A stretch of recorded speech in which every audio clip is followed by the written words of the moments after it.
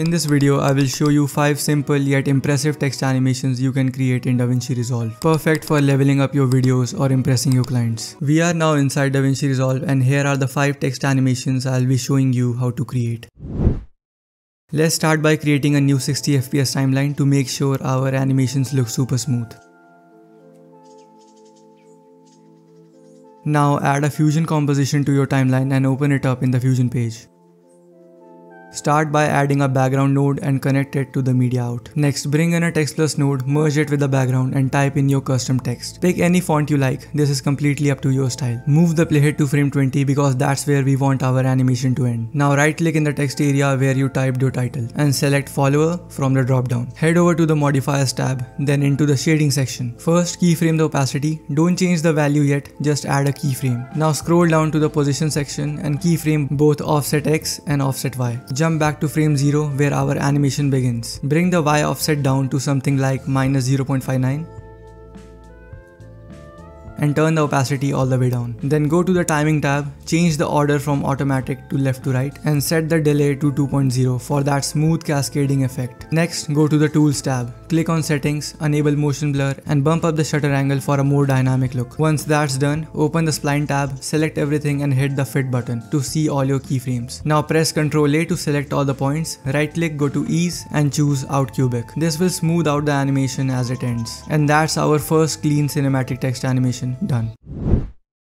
Now it's time for the second text animation. Just like before, add a new Fusion composition and open it inside the Fusion page. Add a background node, merge a text plus node, type your text, pick a font. This setup is same for all the animations, so I won't repeat it every time. For this one, we will animate 2 separate words, so we will need 2 text nodes. But before that, let's use a temporary reference text node to help with positioning. Add a text node with both words, video editing, just to align everything properly. Now go to the shading tab and turn down its opacity so it stays as a faint reference in the background. Next, add a new text node for the first word, video, and position it using the reference. Then duplicate it, change the second one to editing, and position it as well using the same guide. Once both are perfectly placed, delete the reference text. We don't need that anymore. Now let's animate these two individually. Starting with video. Move the playhead to frame 20, go to the layout tab and keyframe X and Y position, Z rotation and size. Then go back to frame 0 and tweak all those values to create the starting motion. Offset the position and add some Z rotation and reduce the size. Also animate the opacity. At frame 20, keep it fully visible. At frame 0, set the opacity to 0 in the shading tab. Finally, enable motion blur and increase the shutter angle for added smoothness. Now for editing. This one is easier. At frame 20, keyframe its Y position and opacity. Turn the Y position down and opacity to 0. This is its starting point. Then go to frame 35 and bring the opacity back up and reset the Y position to where it should settle. Again, don't forget to enable motion blur here too. To wrap it all up, go into the spline tab, select all keyframes, hit fit, then Ctrl A, right click and choose out cubic. Same smoothing process as before. And that completes the second text animation. Now on to the third text animation, and this one's super easy. As usual, start by adding a Fusion composition and open it inside the Fusion page. Same setup, add a background node, then a text plus node and connect everything.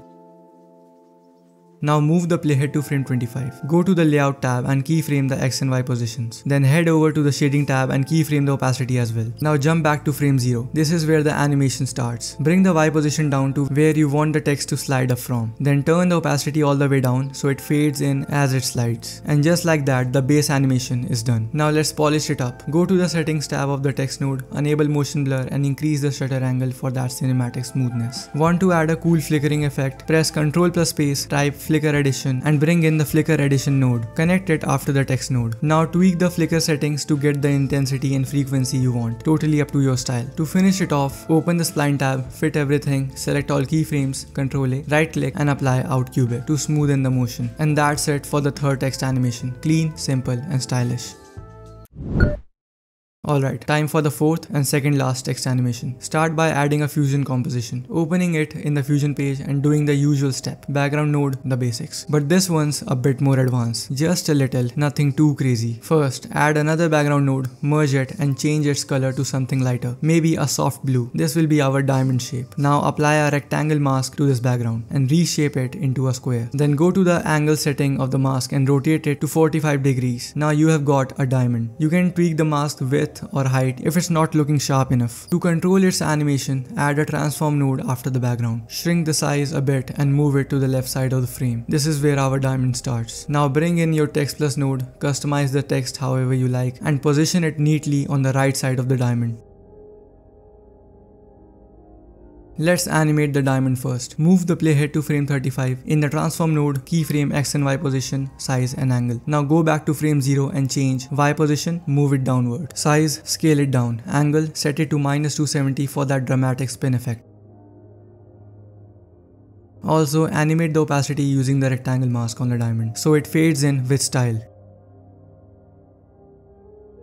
Now for the text reveal animation, add a rectangle mask to your text node. Resize and reposition it so it cleanly covers the text. It's okay if there's a bit of space around. Adjust the corner radius and soft edge if needed for a smoother look. We will animate the mask to reveal the text as the diamond appears. Go to frame 20 and keyframe the X and Y position of the mask. Move the X position left so the text is fully hidden. Then jump to frame 50 and move the mask X position right to reveal the text fully. Finally, polish everything. Add motion blur to both the transform node and the text rectangle mask. Increase the shutter angle for the slick movement.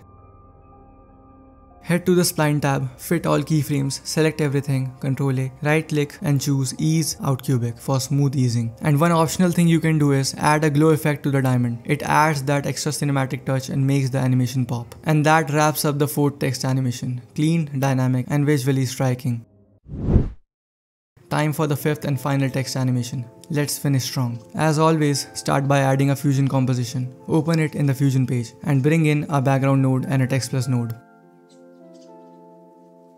This time I am keeping the text short and simple, just editing. Now let's create a background for the text. Add another background node behind the text. Pick a color that fits your style. I am going with blue. Apply a rectangle mask to shape it into a clean background that fits nicely behind the text. Step 1. Animate the text. Move the playhead to frame 20. In the layout tab, keyframe the X and Y position. Then go to the shading tab and keyframe the opacity. Now go back to frame 0 and move the Y position down so the text slides in from below. Turn the opacity to 0 so it fades in as well. Don't forget to add motion blur and increase the shutter angle. Step 2. Animate the background reveal. We will animate the background after the text starts coming in. At frame 20, add a rectangle mask to the background node. Make sure it's connected to the merge node. Then animate the X position of this mask. This will make the background slide in smoothly from the side, revealing itself just after the text appears. Final polish. Add motion blur to the background as well.